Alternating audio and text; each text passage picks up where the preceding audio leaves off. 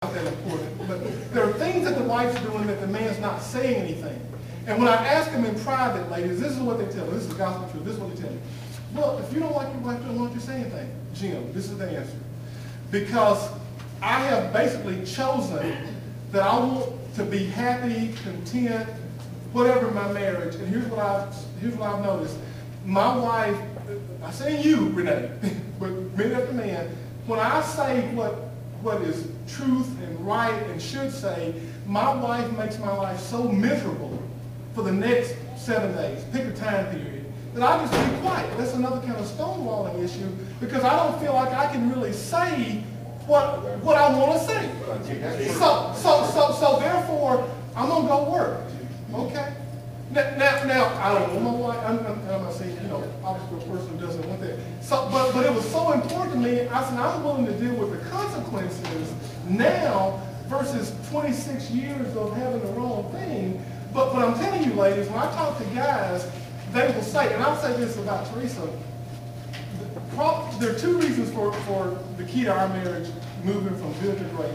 I think one is, as a boy, my most sincere prayer was, God, send me a wife.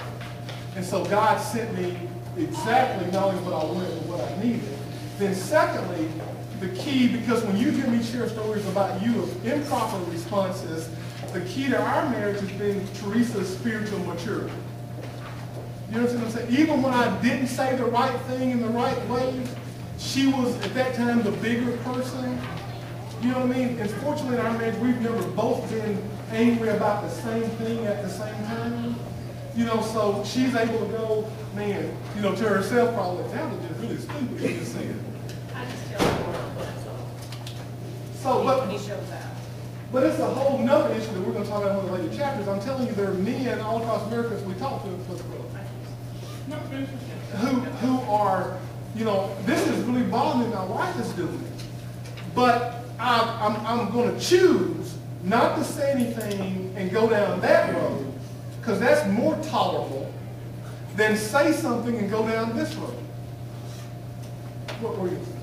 Okay, well, I think the argument is very good. I can't speak to the others, whether that's really a topic that is like search. But I know the respect thing is a big thing with it. However, when you get into a marriage, a lot of us come into marriages, depending on what kind of home you came out of, what model you had before your marriage, you may have certain expectations. And sometimes you might think that your wife is in tune to what your expectations are. But then, when you really start getting into the Word, you begin to see what God's expectations are. Then you can begin to break away from, what you saw maybe in your parents' marriage. So what God has told you to love this woman, be willing to die for her. So certainly I would be willing to just listen to what she has to say, whether I agree with it or disagree. But I find it's the word that's really going to change you and help you not so much respond from your own agenda. And if you're trying to please God in what you're doing, you can learn how to be big at those times when you really just want to plow the handle. You say, well, I can say this and it might please me and make me think that I told her, but then how's God going to look at what I just did? And you have to step back sometimes. Sometimes, that's what's going on when you get quiet. Sometimes when I get quiet sometimes too, it's like, okay, yeah, I've been there before. I want to go back there because God has already shown me that that's not the way to go. It's not going to achieve what you wanted to achieve because you're not paying attention to what I'm telling you. Then I'm not going to work on your behalf. And God can get a picture and change me so that I can be more like my wife. He can change her so that she can be more like me. But we have to get into this. Both of us have to get into this submission mode. Who's really calling the shots? It's not me, it's not her. And he knows how to make us be at peace with one another and look out for one another and be the team that he wants us to be. He said, for this cause shall a man leave father and mother, and be joined to his wife, and they two shall be one flesh. You know, not just physically. I see that as, you know, you're trying to move together spiritually. And of course, yes, you're going to have disagreements. But as you grow more in the Word, I think you grow more in your ability to be patient with one another. And the disagreements should go further and further apart, And I and bet less and less severe. you're going to get perfect, you know, in this lifetime.